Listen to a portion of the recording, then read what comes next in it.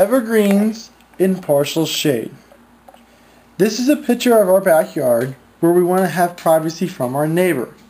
We use Leland cypresses, hemlocks, autoleucans laurels, Japanese box hollies, and we plant them all over in different ways so that it doesn't look like just a solid wall. It looks like a naturalized setting. When we use our plants, we like to break it up, and you can see that we use Leland cypresses and green giants. Although a Leland cypress is a full sun plant, it can grow in the shade. It just has different attributes to it. It doesn't grow as thick and as full, but it is an evergreen and it does give us privacy.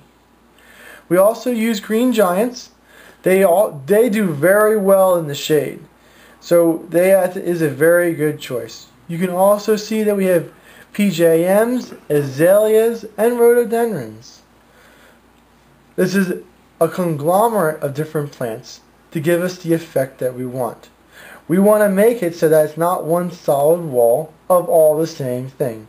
It's different, it's unique, and when you look at it, you can't tell that we're actually trying to block something because all the pieces together is kind of like an art of its own.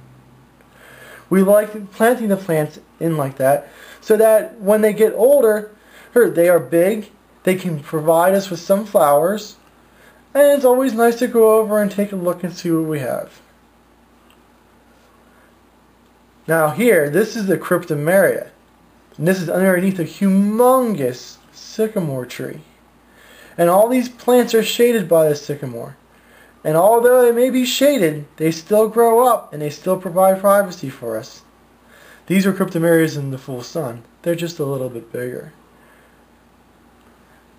So as you plant each plant in shade or in sun, the plant will grow to the environment that it's in.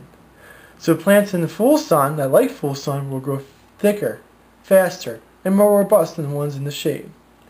Here you can see we have a full sun plant, and in the back it's shaded with all the different types of viburnums and maples and pine trees. We have all these plants available at Highland Hill Farm. Just come and give us a call and you can see them.